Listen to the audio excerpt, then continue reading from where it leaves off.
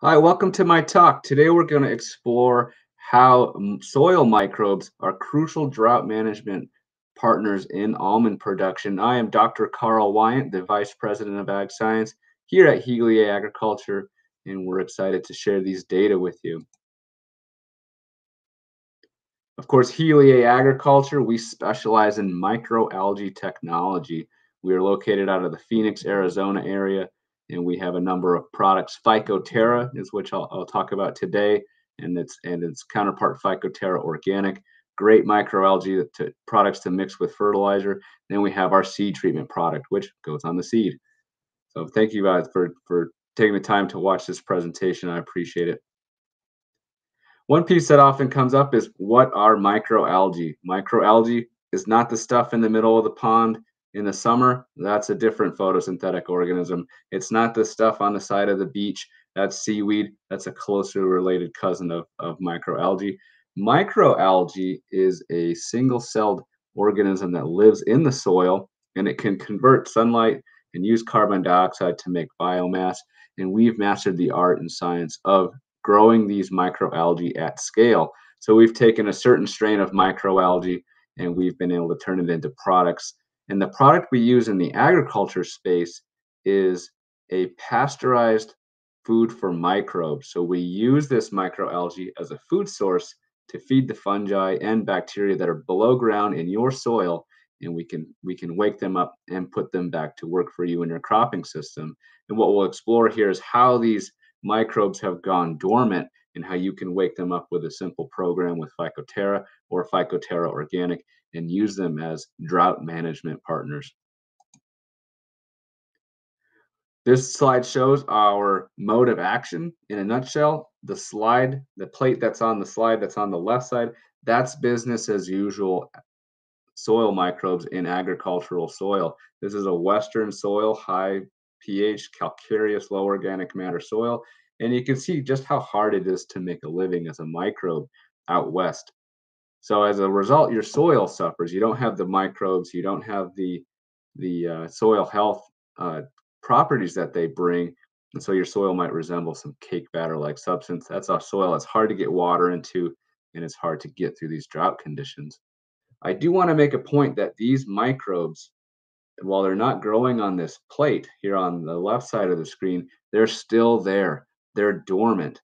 They're so hungry for food that they go dormant. So we make one change to this plate system. We add the PhycoTerra.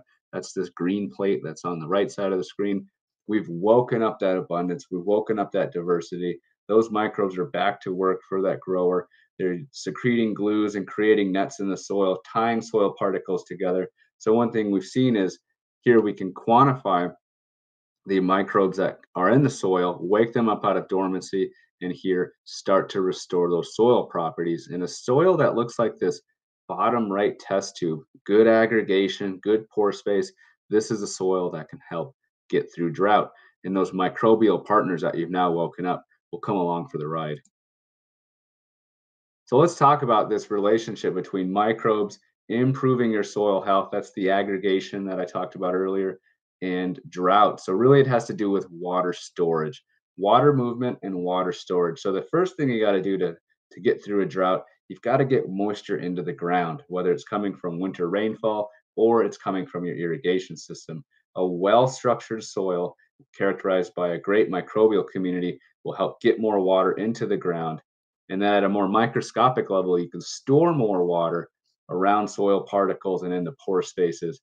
And as a net result, on a healthy soil, your water holding capacity can go up. And that's the moisture you can count on in between irrigation events and in between rainstorms to get your crop through the drought. On a much more very microscopic level, are the things that microbes bring along with them. And these are the things they secrete. So just keep in mind this scenario that I outlined earlier, a soil that doesn't have a very good microbial population. This is business as usual for most ag soils. And here that's that plate that's on the left side of the screen. We wake them up with PhycoTerra or PhycoTerra Organic. We have a whole almond program that can do that. And here we show that having an improved abundance and diversity really gives you extra benefits for drought. And it has to do with the things microbes secrete, antioxidants and osmoprotectants. These are these molecules that are released that help those microbes contribute to getting a crop through abiotic crop stress. So, or abiotic stress. So, really, you can't see this. Hard to show on a PowerPoint, but just imagine having that abundance, having that diversity, and getting those benefits from the things that the microbes secrete. So this gets me into our some of our data here. We have a PhycoTerra program for almonds. And so we're waking up those microbes, we're improving that soil so we can get more moisture into the ground. We're getting those osmoprotectants, those antioxidants that can help push that crop through some abiotic crop stress. Then at the end of the year, we're also getting rewarded with more yield because we made that crop's life a little easier indirectly by waking up the microbes. So those microbes bring with them lots of benefits: improved nutrient availability in the soil, improved soil structure, improved water holding capacity, and like I said before, that abiotic stress relief, the help to get through the tough times. So let's talk about that. We have an almond program that we've done with third-party contract research organizations, and here like to go out after harvest, sometime in October and November, 3 quarts per acre, and then we start up again here March, April or May through June. So fairly wide application timings, really following that fertilizer program that everybody loves. And here a way to get the product out in a prescriptive way. So we're spoon feeding those microbes all year round and keeping them working all year round as well. So here's an example of what a grower program that's we've been working with for a number of years. Here's their almond production program. In March, they're leading the way with 30 gallons of can 17, and then it's transitioning into their UN32 program, plus some other fertilizers with potassium and phosphorus in it for the April and May shot. And then they go out again here in September and late September with some UN32. So we're catching the ride with our PhycoTerra, the 3 quarts per acre that I mentioned earlier, in each one of these monthly rides, so we can add that microbial food, add that new mode of action to your favorite plant nutrition program. So let's look at the data. So this data I mentioned on this program, that's the 3 quarts per acre, 4 times over the year. Here in 2020, we started our program in 2019 after harvest. And here in 2020, these 2 locations, Sutter and Atwater, we were able to put in the Sutter location 517 pounds an acre more yield on a tree relative to grower standard. And when we crunch those numbers using 2020 prices, that's a 20-to-1 ROI for the program. In Atwater, a little more south in the valley, and here we have in some very sandy soils, we were able to put almost 300 pounds an acre on the tree. And if you crunch those numbers, a 4-to-1 ROI. So really nice evidence that crops and permanent crops in particular will respond to improving that relationship with the soil microbes, and they'll respond to all those benefits that an awake soil microbe biome will bring to you. Let's fast forward into 2021. You can see those drought conditions have changed drastically since the last slide. A lot more red, a lot more dark red. So the exceptional drought and extreme drought. So here in those 2 sites, remember, they're not on year 2 of this program where we've improved soil health and woken up the microbiome. And here what we found in our plots is that in the Sutter location, we were able to stack 861 pounds per acre over grower standard. And when we crunch those numbers compared to with 2021 pricing, another 20-to-1 ROI. On the Atwater site, again, very sandy soil, very prone to drought stress. Here we had just under 170 pounds an acre improvement over grower standard and a 4-to-1 ROI. So consistent results year over year, despite that change in the drought pressure. We've also got some sensors in the ground that are measuring soil moisture every 15 minutes at 1, 2, and 3 foot depth at our Atwater site. That's the sandiest site of all of our locations throughout the valley.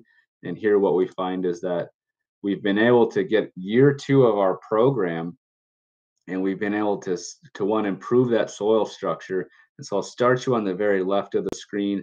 Here we're storing more moisture during the winter late 2020 and early 2021. So we're coming into that spring irrigation season, especially at 1 and 2 feet depths, with about 20 to 30% more soil moisture compared to grower standard.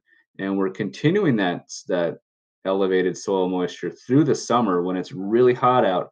We're continuing that elevated soil moisture around just around 15% for 1 and 2 feet.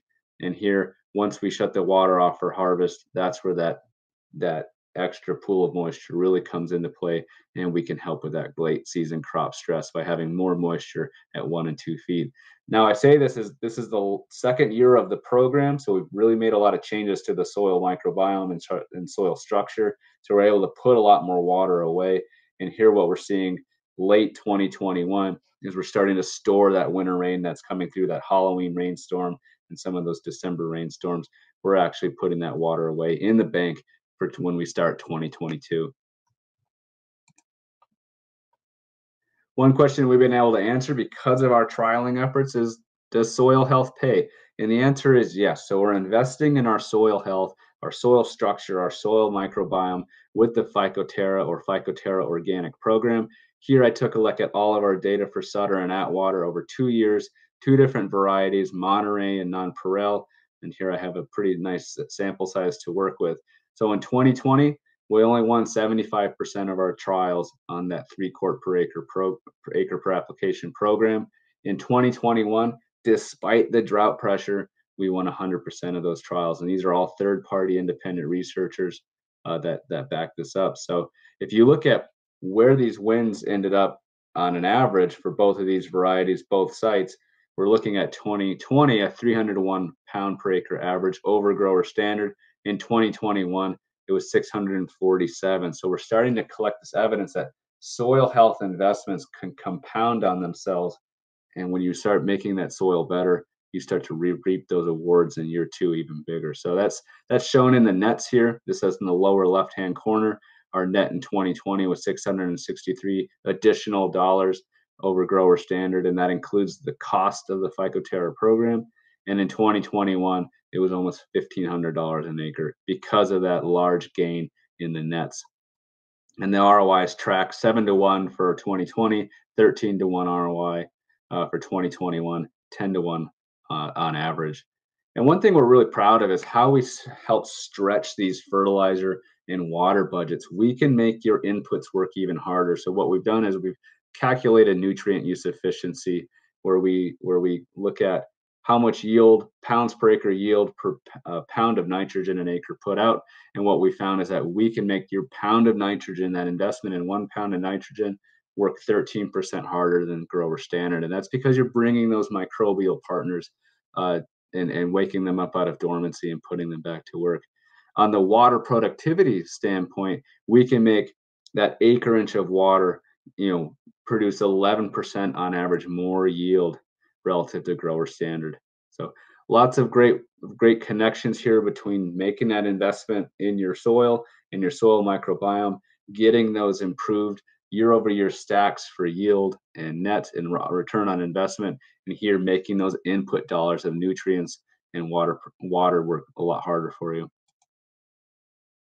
So the call to action here is drought is expected through winter 2021 and 2022. We're not out of the woods yet. I know it's rained a few times since October here, but we're still in that drought. So if you can begin building your soil health program now, especially this spring, that first fertilizer shot out of the gate here in March or late February, depending on where you live, great way to make that investment in your soil health and put those microbes to work. So I'm showing on the screen here this the drought that's expected to remain here. Here that's showing it up to late February 2022. Recently, they had another drought outlook map out extended into April. Shows the same level of brown. Drought persists for the valley, and so we're expected to have this water challenge again in 2022. And with that, that's the end of my talk. Thank you for your time. Thank you for your attention. I'm Dr. Karl Wyant, Vice President of Ag Science here at Heliae. If you'd like more information on our products, please visit www.phycoterra.com. Thank you.